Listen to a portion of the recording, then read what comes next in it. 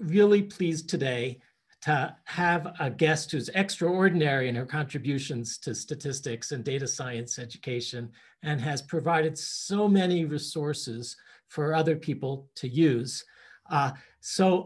Without further ado, I'm going to share my screen to show you something about, let's see if I can figure out how to share my screen.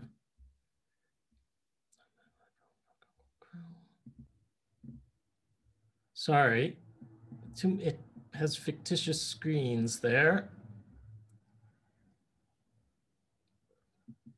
I'm not going to try to share my screen because something is going on with my operating system. What I would do if I was able to share my screen, I'll figure it out, is direct you to Wikipedia. There aren't very many people that I've had the pleasure of working with who have Wikipedia pages, but Mina is one of them. I'm really going to try to do this again. And the Wikipedia page describes what she's doing now, as senior lecturer at the University of Edinburgh. And she's also been a professor of the practice at Duke. And she's a professional educator at RStudio, where she's much esteemed and very popular at the RStudio conferences that come up. We're going to talk to her today a little bit about her, but I think mostly about one of the 3 textbooks that she's written in statistics, which is available for free, and also to another resource that she's put up, a kind of comprehensive resource source for teaching data science, for people who want to get started teaching data science. So with that, let me turn it over to Mina so people can see who you are. Hello. Mina, could you tell us how you got started teaching stats or data science? How did you start? Yeah, so I guess I started teaching statistics en route to my PhD. So when I was a graduate student, we kind of had to do some teaching, and that's when I started. But I think the difference between perhaps some of us who were genuinely interested in teaching versus others who were teaching because we kind of had to is that I always really enjoyed making kind of educational materials. It gave me an additional joy. I imagine if we were to go back and ask my PhD advisor, he would probably say I spent more than necessary time on teaching and less than necessary time on other things I needed to be doing. But I really enjoyed it. And I think one of the things I enjoyed about it is not just like developing materials for students, but also to see their kind of as they learn and as I learn about how they learn, trying to modify that year after year. So sometime during my PhD, I decided I think this is the sort of thing I'd like to spend more of my time doing, as opposed to doing it as a supplement to what I do in academia. And then my first position after my PhD at UCLA was at Duke, where I was, which I'm still affiliated with, but that was the professor of the practice position. And I think the 2 things worked out nicely. So I did my PhD at UCLA, where Rob Gould is a professor there, and he's a great influence for if you're interested in statistics education, and both like a great influence. And also he's one of these people who will give graduate students some like room to kind of try out their own thing, which is not always possible at every institution. So I thought that was really nice. He's also the latest winner of the USCOT's Lifetime Achievement Award, which yes, I think is very appropriate. And yeah, I'm expecting maybe it's early in your lifetime to get such a thing, but I'm expecting it soon. Yeah. Yeah. So I think that was like a really nice influence, and I still work with Rob. We still have a bunch of projects together, the Data Fest being one of the biggest ones. And then at Duke, I think one of the good things that happened is, again, I was teaching my own introductory statistics course, but I was given, lots of liberty to try some new things out. And I think that's what really got me excited about what I'm doing and allowed me the space to develop the materials that you've mentioned earlier. You also work a part of your time with RStudio. Mm-hmm. And is there any synergy between your education and data science education work and what you do at RStudio? Yeah, absolutely. There's lots of synergy. And I think that it's, I was always I think from the very beginning, like a user of RStudio. Actually, I think RStudio came about like as a piece of software while I was still in graduate school. So that's not how I started learning R. But by the time I finished graduate school, I think I was using RStudio. But I've always taught R with RStudio from the get-go. So I think I've been like an avid user and also an advocate for teaching it in or using it in teaching scenarios as well. And so the work I do there as part of the education team definitely has lots of synergy with what I do as part of kind of teaching at the university, both in terms of material development, so like educational material development. But I think one of the things that I get to do more on my RStudio time, I would say, is also working on developing, R packages that can be used as part of educational materials, whether that's like data sets or things more than that. So lately I've been working a lot more on interactive tutorials, for example. And also another thing that's I think really synergistic is being able to work with the teams like the Tidyverse team who develops a lot of the packages that I used to teach with, and being able to take back feedback, not just like verbal feedback from students, but my observations in terms of what are the stumbling points for students, where does the syntax seem to not make sense, and similarly for the RStudio IDE as well, like stumbling points for where and how an error is presented and how that can really stumble new learners. So I think being able to have that back and forth conversation, I believe, has been useful for the teams and has been really enjoyable for me. Yeah, I've been impressed. Two of the people on the Tidyverse team, Hadley Wickham and Winston Chang, they're excellent teachers. I've been amazed to see what an effective job they do, and a little bit humbled to see what an effective job they do just teaching. I'll ask you this bit of a digression. So RStudio's just releasing a version 4 of its program. And this includes some things like a visual editor. I wonder if you think those are things that instructors might want to look at, or those or other new features of the system would be things that our instructors would like to know about. I think so, absolutely. So that's version 1.4, which is available, I think, as a preview right now. So I've been using the visual editor for a while now, just to be testing it out. And I really enjoy the experience. And I think what that is the experience now feels a lot more like maybe you're writing in Google Docs, but you happen to have your code in there. I think one of the things that I'm very excited about in terms of teaching with the visual editor is that we can really shave away those points about this is how you do bolding in a Markdown, this is how you do section headers in Markdown. Not that these are necessarily hard things, but we have always talked about how is teaching R while teaching and then at the same time teaching Markdown maybe overburdening students. And my belief about that has been that potentially yes, but I think the benefits outweigh the costs. But wouldn't it be nicer if we didn't have to say the benefits outweigh the cost, that the cost for that was even lower, in the sense that they are writing in something that feels very natural to them, but their documents are reproducible and their code is right there as well. So I think for that reason, I'm quite excited about it. Right. And, this collaborative style of working, which is so important in the workplace and also in the education community, that can be a challenge. And using the old-fashioned tools like sending everything by email or giving a different version name to every document, with the date, they don't work. And so even if there is some learning curve, I think it's tremendously enabling to be able to use those modern tools. Well, yeah, I agree.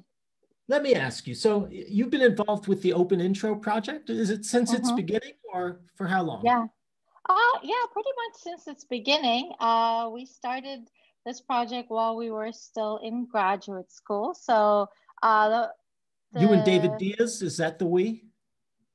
Yeah, so it was actually it was David Diaz and Chris Barr who were the original founders. So they were both at UCLA as PhD students. I was in the same year with David, and Chris Barr was a year ahead of us or something. So they started working on this idea, and I actually remember David talking about, we'll have textbooks and it'll be free. And I was thinking, what is he talking about? I don't understand. But so they had started working on this project, and I came on pretty early on in the life of the project. And one of my original kind of contributions to the project was to write the exercises for the textbook. So we had the one textbook at the time, OpenIntro Statistics, and we were working on its preliminary edition. And I started writing the end of chapter exercises for it. So that was my original role on the project.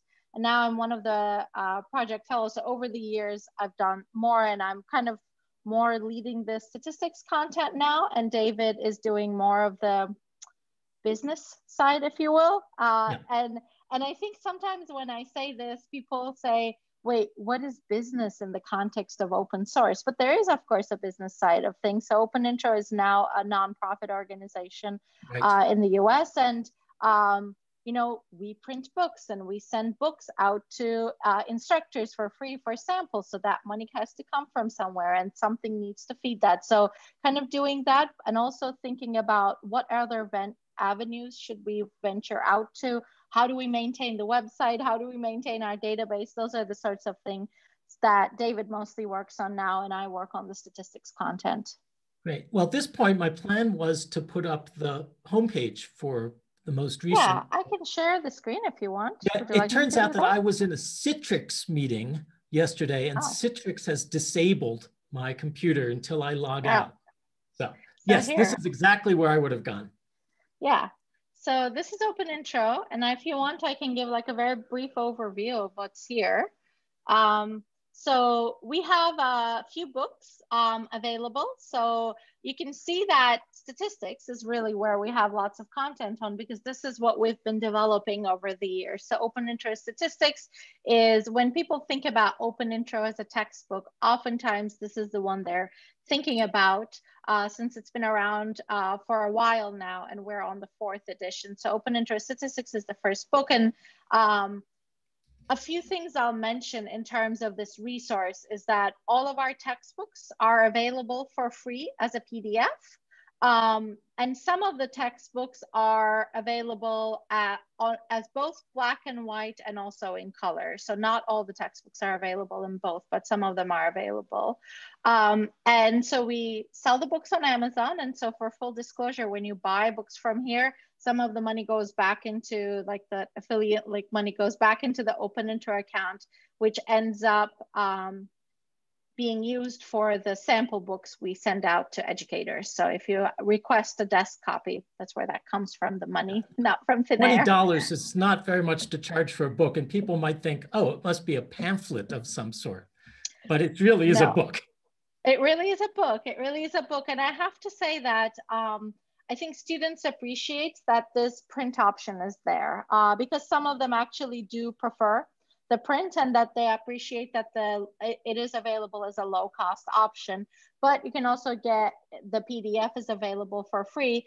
And also another thing is that all of the source code for the book is available as well. So if you're an educator who is interested in the textbook itself, you know, you can simply get to that. So this will take you to LeanPub, where you can choose to donate, or you can scroll all the way down and then you can get it for free. Either way is fine, basically. But you can also get to, if you're interested in how was this book written, what is the R code that generated the figures and whatnot, all of that information is openly available as well. And we maintain that on our GitHub repository. So I'll just mention that as a supplement to what's here. So you can see, for example, the source code for the textbook and other projects that we're working on are all available here. But I'll mention two other things about the textbooks. So one of them is so we have a high school level textbook. So we work with a high school teacher, Leah Dorazio, as a co-author there. So that's like an AP curriculum high school textbook, and some of the examples are modified to be better suited for high school students' interests. So it's wonderful to have her on board working on that, because she is the person working with high school students on a daily basis. And then another book, IntroStat for Life Sciences and Biomedical Sciences, is actually our first book that is contributed entirely by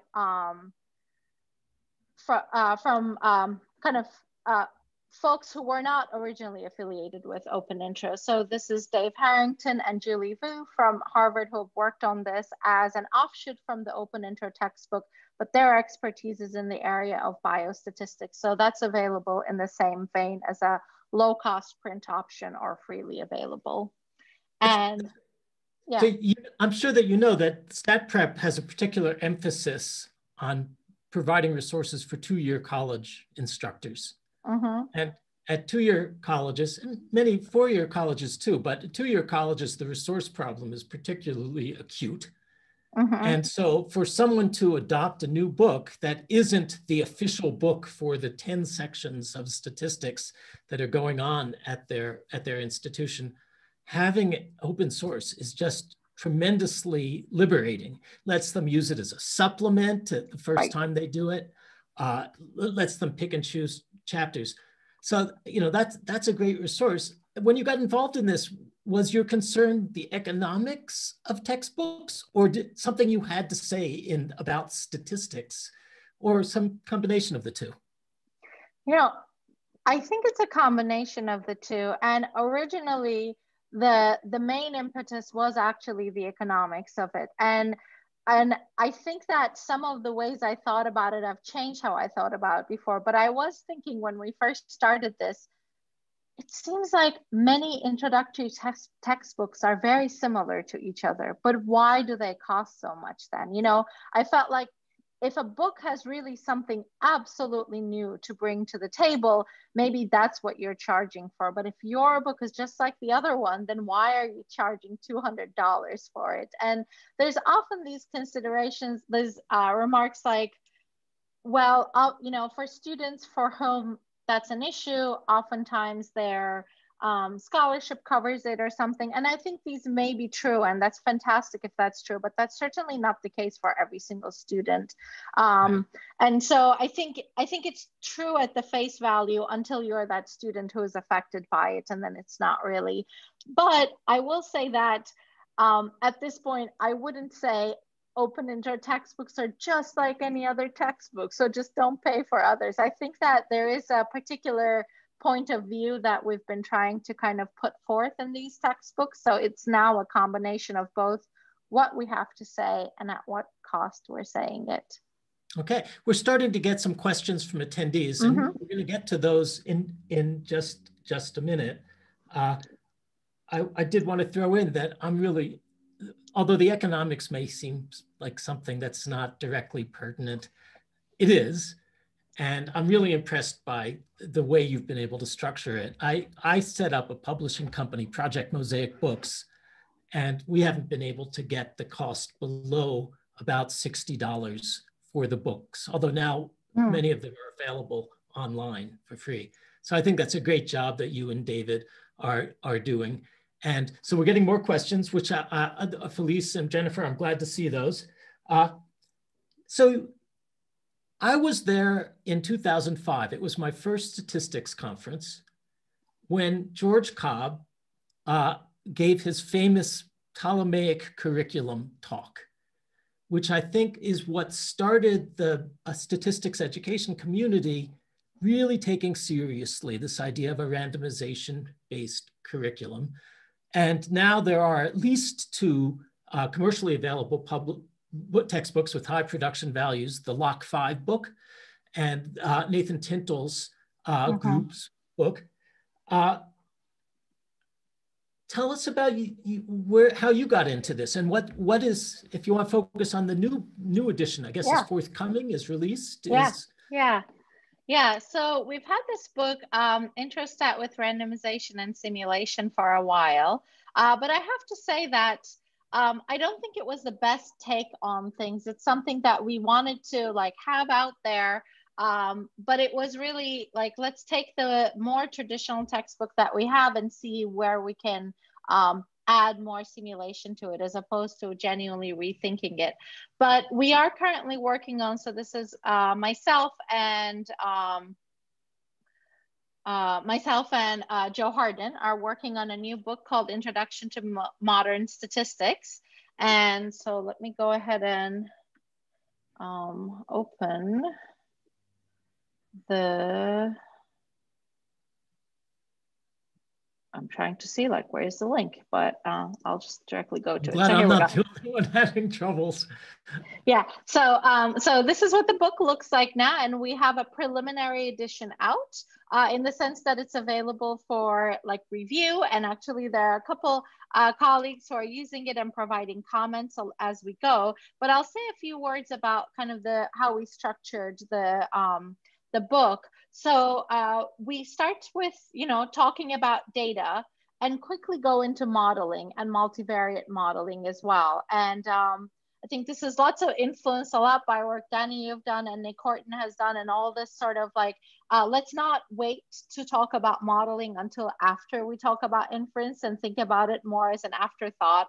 So we have brought these descriptive models forward, and then we talk about statistical inference. And there's a particular cadence to the statistical inference chapters where we talk about randomization tests, bootstrap intervals, and then the mathematical model. So for each of the chapters, that's always the cadence to that. And in terms of the distribution of the content, you can think about it like 2/3 of it is on simulation, and then about 1/3 or slightly less of each of the chapters is also going into the kind of the central limit theorem based methods as well.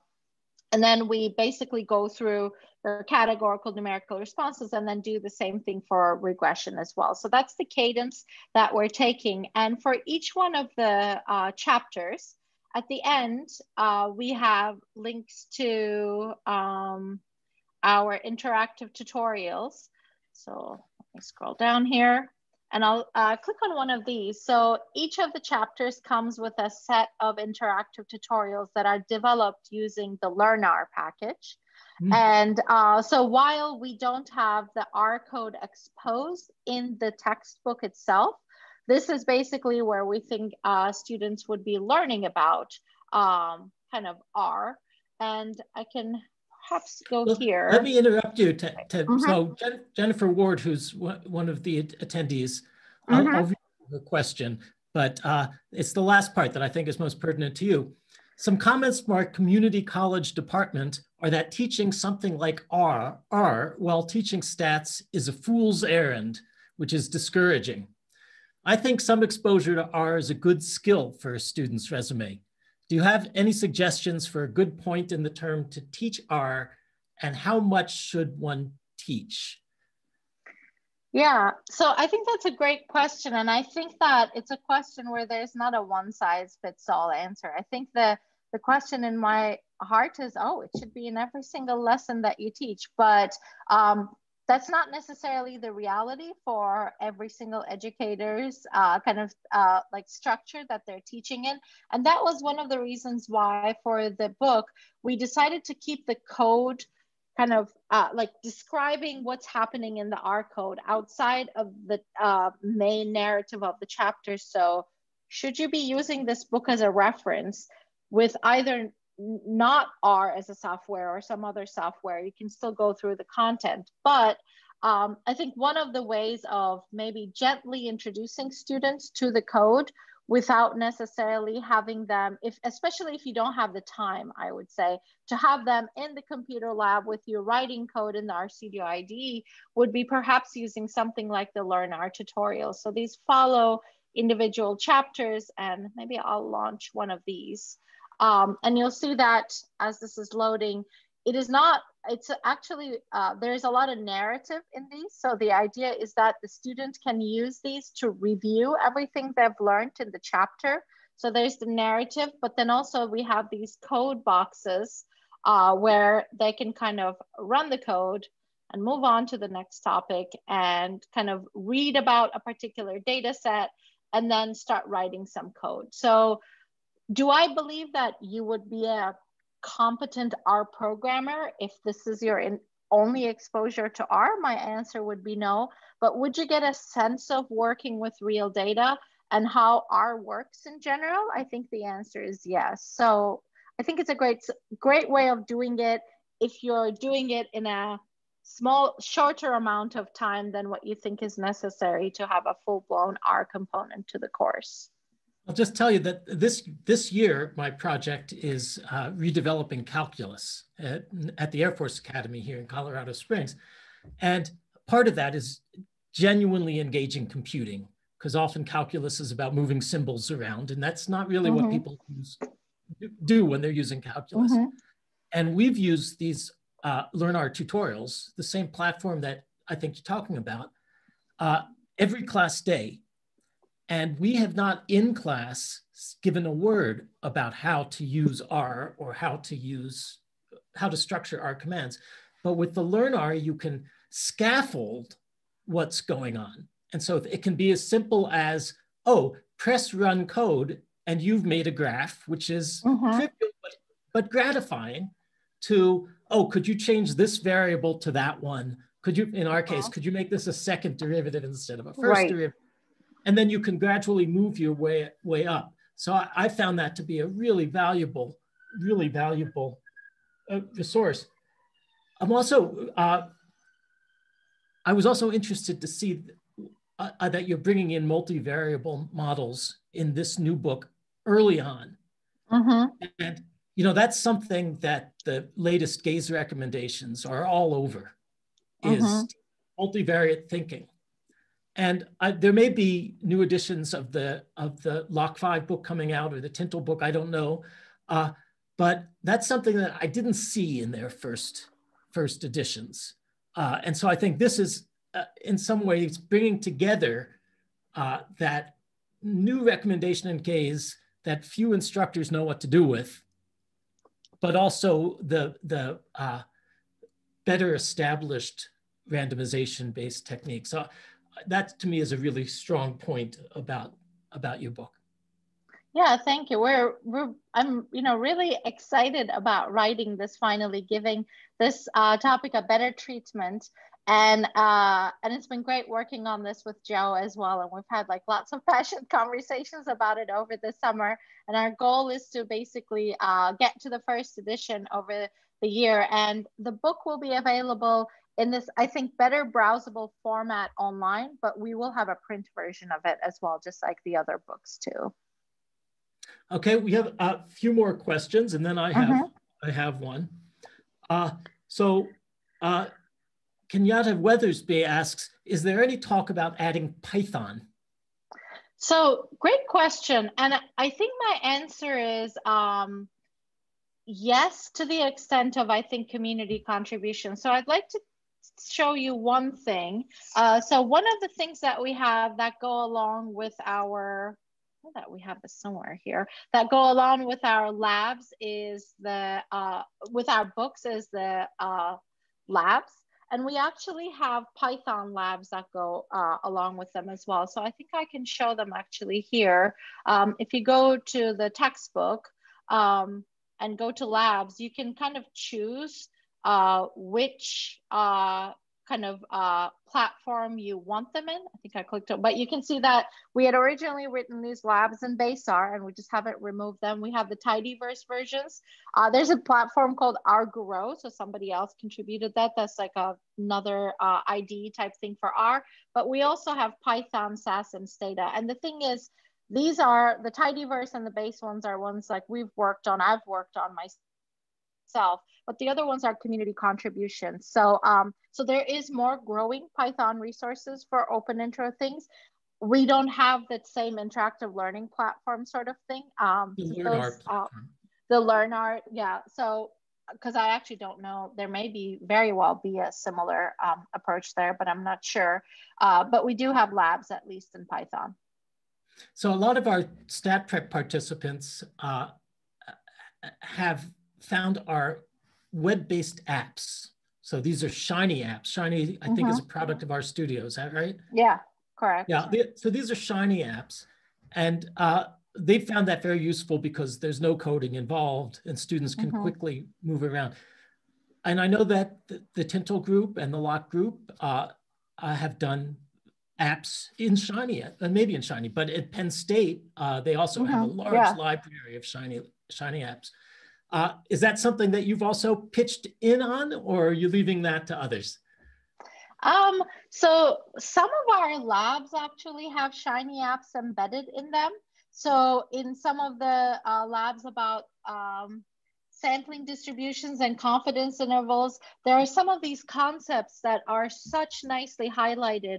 If you have the notion of let's draw many, many samples and, construct these confidence intervals, for example, and that requires teaching a particular type of computing that we weren't necessarily teaching in the labs, like writing iteration and whatnot. And that wasn't one of the focuses of the lab. So for those, we actually have Shiny apps for them. So there's not a big suite of them necessarily, but for some of these key concepts, we have them. And we've talked about potentially embedding some of them in the new textbook as well, but that's probably something we'll think about as we get closer to the first edition. Yeah.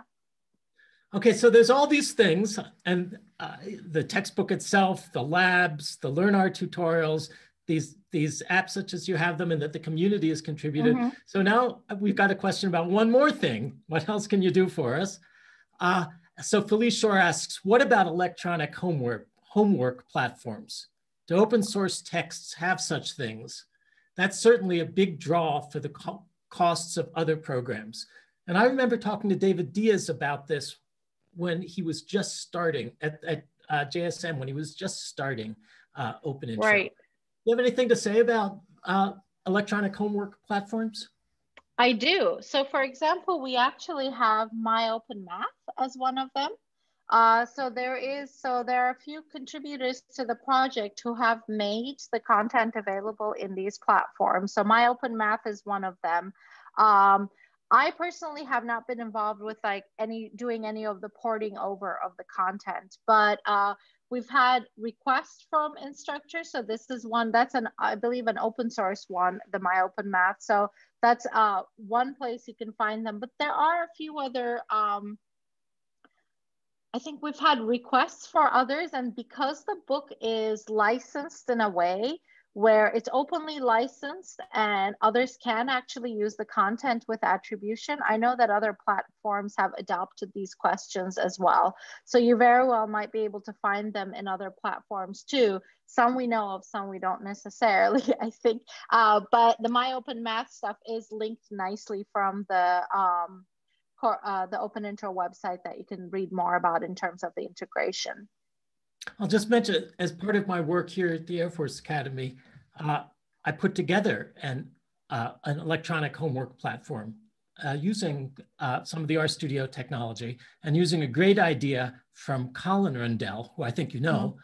Yeah, and we've got a couple of hundred Air Force cadets using this to hand in all of their homework and get feedback from it interactively. And so if people are interested in having a really completely open source and a customizable system, I'd love to have people working on this with me, but we have a working system in place. That's great. Maybe primitive.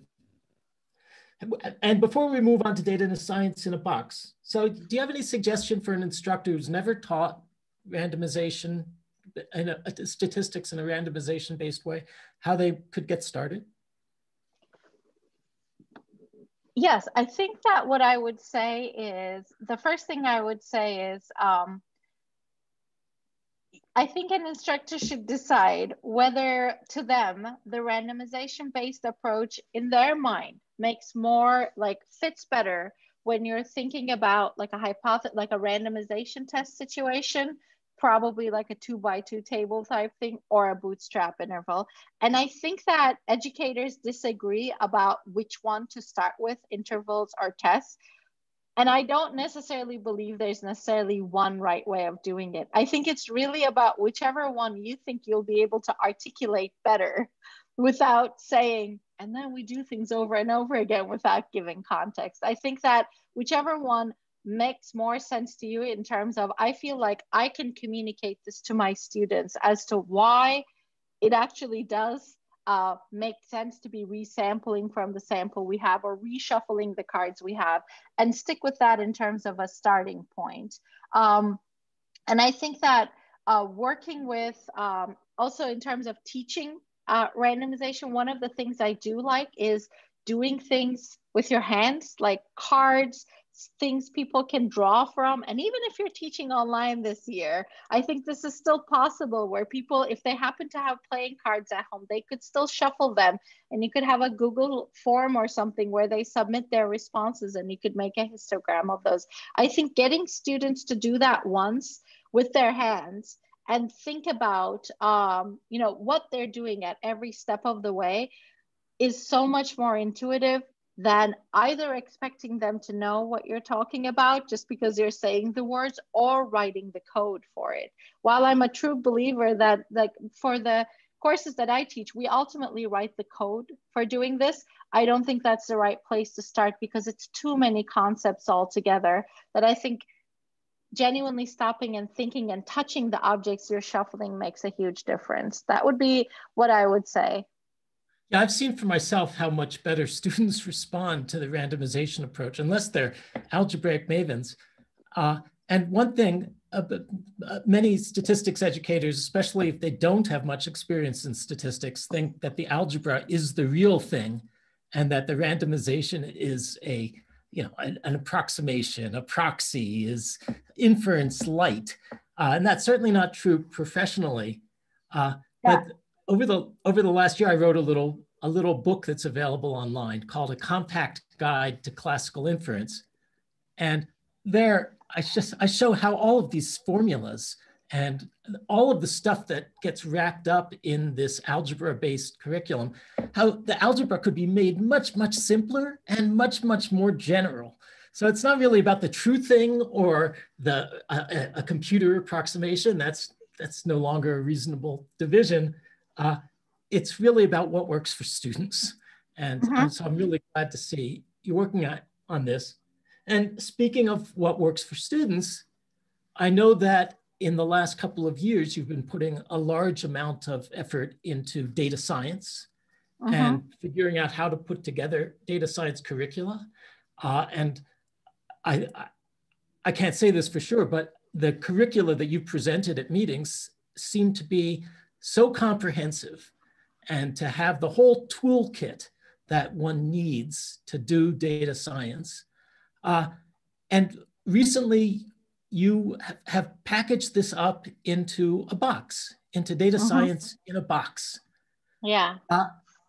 What motivated you to do that? What does it look like? What should people know about it?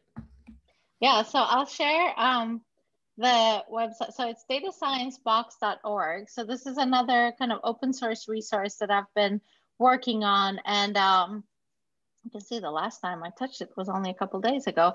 So, so what's here is a full curriculum for teaching data science. And so I'll say a bit about what's here first, and then talk about the kind of the motivation behind it. So there are three, or actually four parts to this. I've kind of structured it as almost like a book, just to make the navigation a little bit easier. But the first part is about, as an educator, what you should know about what's here. So I talk a little bit about the design principles for kind of this content. I link to a talk that I've given at the end that I still feel very kind of nicely about. It's called Let Them Eat Cake First. I feel like that really like kind of summarizes my thinking about this content, but also other kind of practical things like what exactly do we cover in each of the units. And then there's the course content, which is, I assume, what a lot of the instructors would be interested in. So I'll open one of the learning units. So you can see that there are, for each kind of lesson, slides, but also the source code, any sort of application exercises students could work on, and reading assignments that would go along with them. And so this is available for a full-length course. And in addition, we've developed more LearnR tutorials that go with this content. So those are available here. a description of a project you might give to students. Along with, in the repository, I have some sample like rubrics and whatnot as well. I'm going to be adding the videos here that I'm making this semester. And then also things like in the past, I used to give take-home exams with this. I actually haven't been doing that in the last couple of years, but all of this is here. And the reason why they're here as a complete package is that I often stumble upon really fantastic educational materials like on Twitter or maybe at a conference. And I'm like, this is a really great example. Like, what a nice data set. And then by the time I sit down and think, I want to use that for my class, I'm always a little confused as to, oh, I wonder what the students, that this person who put together these materials, students learned before this. So you kind of don't have the full continuum. So then I find it quite challenging myself to adopt sometimes those materials, or it takes me a lot longer than I would like to be able to do that, because I really need to get in the mindset of what are the prerequisites? Where does this fit in a curriculum? So the idea with this was to, you know, for some educators, and I know some educators are using it as such, to provide genuinely a full-length curriculum that they can just take and use as they want. And since we provide the source code, they can modify it or use it as is. But I figured that many educators would also just be using bits and pieces of it, like maybe one homework assignment from there, a project from there, something like that. But they always know exactly where it fits in the curriculum, what came before it and what came after it. And then I also have some other additional kind of discussion around, well, if you're an instructor, how might you set up your R infrastructure? If you're going to teach version control, how might you set those things up? And I'll say one last thing about it, and then like maybe we can do more of a discussion.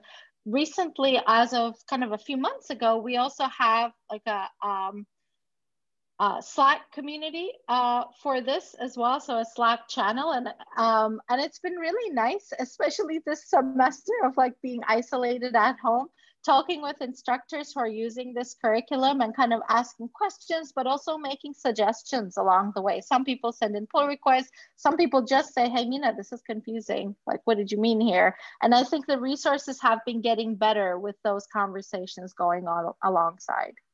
That's great. You know, you don't know this. I've stolen the outline of your Data Science in a Box as the documentation for this Air Force calculus course. So I just found the way you arrange things really helpful for instructors. It really is a site intended for instructors. Is there a textbook, or are we not there yet in the data science education community? No, I think that's brewing in my head as we're writing the randomization textbook, actually. And that was one of the big motivations for moving it into the Bookdown platform, because for this one, we would actually be exposing the R code as well. So that's certainly the next project after this. And I feel like now I have enough content to well, nothing happens quickly, more seamlessly go from what we have to a textbook format. But I think it would be great to have it all in one place. So that's going to be the next OpenIntro project, probably. And you've used in the past Garrett and Hadley's textbook, is that right? Yeah, that's right. So the data readings science with for R? this, so R for data science. So many of the readings come from R for data science, and then it's padded with readings from the Introduction to Modern Statistics. And the reason for that is, I think right now, the OpenIntro book does not do justice to like talking through the R code, but R for data science does. And R for data science doesn't say a whole lot about statistical thinking or working with data per se. It's like, maybe you know those things, but you want to know how to do them in R. But if you're entirely new to working with data or statistics in general, that's not the right book either. So I think something that would be really supplementing this curriculum would be somewhere in between the two of them. And obviously can't cover both things and would have to give up on some stuff, but hopefully be a more cohesive reading that would supplement this curriculum. Have you seen the Modern Dive textbook by Andrew Bray? Do you have anything you want to say about that? Yeah, I think that's a great textbook. It's Albert Kim and Andrew Bray. Right, I think Chester, yeah. anyway, so yeah, I have seen it. I think that's a good textbook for kind of bringing R into the kind of into the textbook as well. And it's another book that's freely available that I think is great as such a resource. So I would certainly recommend for those who are teaching R as a core component of their introductory statistics course, I would say that I think that's a great one to take a look at. And has some nice resources associated with it as well. There's, I think, I think it does certain things in a very modern way, and then certain things in terms of statistics in more of a traditional way. But I think it's a great step into like incorporating R into the statistics curriculum at the intro level. Yeah, I posted the website. Oh, they put spell correction, put a space in Modern Dive, but one word.com. Yeah. Well, so what I want to find out what you think is next. And I mean that in a couple of different ways. One is, what do you think is next in stats or data science as professional fields that educators should be keeping an eye on? But also, what do you think is next in teaching stats and data science, and how that, whether those two should be taught independently or taught in a coordinated fashion? So where do you see things going ideally? And yeah, so I think that I'm kind of hoping that there won't be too much of a distinction between like at least introductory stats and introductory data science in the near future. But I want to acknowledge the fact that that's not just going to happen. So I think one of the things that has been very eye-opening about teaching data science, which I would say means I see students at their computer a lot more, like doing things with data as files, and they bring them in and they plot them, and then they have to make a report, and then they have to export it out. And one of the things that I realize is that even though we keep saying that, you know, the new generation has grown up with computers, how they've used the computer does not necessarily translate to high skills when you think about doing data science, which means that there is, you know, just teaching them the code, saying that we'll just teach some R and then we'll call that data science, I don't think is going to work. I think we need like general like computing literacy to come alongside that. And I think that that presents a challenge in terms of teaching data science. So I think what I would like to see next is that we are doing more and more of the computing, as opposed to saying, this is hard, we can't do it. Or I think that we need to embrace that, and we need to come up with better ways of teaching workflows to students that don't make their data science experience painful, so they can continue to focus on the data. Because lots of what I see nowadays is like, you want to teach them how to make a plot, but they're struggling loading the data because, you know, like for example, something like using a server setup for RStudio helps immensely with that. That's like a huge step in the right direction. It's not enough on its own, but it's a huge step in the right direction. So I'm hoping that we'll have some more technological solutions like that make that onboarding more seamless for students, so we can do more computing in the intro curriculum. And it doesn't mean that we're overburdening students on day one of the class. I think the question about whether stats and data science will stay as separate, you know, fields to be taught versus B1, I hope that we can incorporate them together, at least at the earlier end of things. Which should come first? I think working with data needs to come first. I really do think so. I think that so here's how I kind of think about this. There are certain things in statistics you cannot learn without knowing certain mathematical topics. There are certain aspects of a statistics degree you're going to need to know a little bit of linear algebra for, or a little bit of calculus 3 or something for. that is not to say everything in intro data science you don't need a prerequisite for, but I think you can do a lot more exciting stuff in a first course that's structured more like a data science course, as opposed to telling students, you'll have to wait a few semesters before we can get to the exciting stuff, because I feel like that's what a more traditional statistics curriculum has felt like. And I think we want to give the exciting stuff alongside any sort of prereqs they have to take to be a statistician by the end of their curriculum. You know, I'll just mention that one of the aspects of this Air Force calculus project is that we do linear algebra and vectors, and we do a lot of calculus in the first semester and in the first year, which we can do because of computing. And that design is partly because the Air Force was very interested in having data literate officers.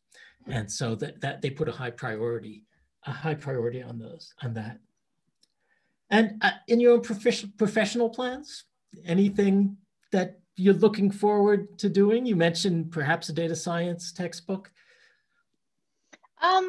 Yeah, so a couple of things that I'm involved with nowadays. So the working on this introduction to modern stats book, and then venturing on to a data science, like an introduction to data science book under the OpenIntro umbrella, are things like, in terms of writing, those are my big projects that I'm looking forward to. On the R side, I've recently joined the R Forwards group, which is a group for kind of increasing diversity in the R community. And it predates R Ladies, which I'm very kind of involved with and really, really enjoy a lot. But as part of that, I'm working with a colleague there at Rand, and we're working on some perhaps workshops for teaching writing packages, but creating these workshops in a way where others can take the materials and teach others. So that's something that's like I haven't taught writing R packages before, but I have experience developing content others can teach from. So I'm excited kind of about that. And then a couple other projects I'm working on with Hadley on like a frequently asked questions project for ggplot2. That's been actually like a data science project for me, because I've harvested data from Stack Overflow to try to see what are frequently asked questions and kind of writing answers for them. So that's been exciting on that front. So those are the things that I'm working on / looking forward to working on, because lots of time nowadays seems to be going to making videos with this very unusual semester. This is a very unusual semester. Well, Mina, yeah. I want to thank you for taking the time. It's late there and it's dark there. Yeah, it gets dark very early here. It's almost 9, not too late. Almost 9, not so late. And I think it's great. Your work has been very good. I do want to find out about a rumor and find out if it's true. So the rumor is that you are one of a set of identical triplets, because there's no way that one person could do all the stuff that you're doing. So can we meet your sisters? No, I'm not going to say in front of thousands of people who the identical triplets are. It's going to remain a mystery. All right, well, I guess mysteries can be good. So I think the last chance for the participants to ask questions. You can do that via the chat, or we can unmute you if you raise your hand. But let's give a moment for those questions. Thanks, Jennifer. Looks like maybe there's one question from Felice. Is that right? Felice Ashore was endorsing what you'd said about. Oh, right, yeah. But she also, so she asked, and having a pair of students plot their randomization statistic on a class dot plot to see the distribution of where the center is, and then there's a big bang. She finds that a good experience for students. Could you say in a nutshell how an intro data science course is different than intro stats?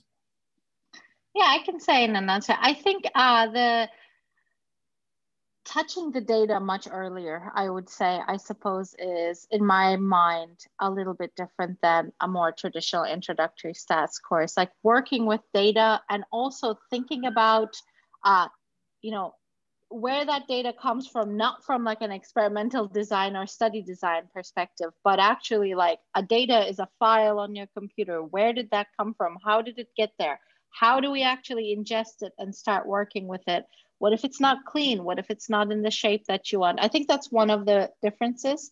I think there's a much higher computational kind of emphasis in a data science course than an intro stat course. And the reason why I think about these as one or the other is because, you know, as much as we embrace computing it, the semester length isn't increasing. So you can't just add these things into a semester. Something has to leave in order to be able to do this. So you have to, unfortunately, you know, tell some of your children they don't get to come on the boat when you're actually like moving on to changing your curriculum a little bit, which can be heartbreaking. But I think some things from an intro stat curriculum needs to go away. And in my kind of thinking about this, the things that have gone away have been, what are the different ways we calculate standard errors? Like, not because I think a statistician shouldn't know them, but the idea is maybe it doesn't have to, it can't, if something has to go from the first semester course, what are some things that we can shave away and wait till later in perhaps a more mathematical context and bring in more of the computing? I think it was Alan Rossman who set the theme for one of the USCOTS meetings that happened in May. I don't know what's going to happen this May, but it was letting go to grow was the statement of the theme. And, you know, to echo your point, when you look at graphics, textbook statistical graphics are horrible. And they're really designed around explicating statistical theory rather than presenting rich data. Yeah.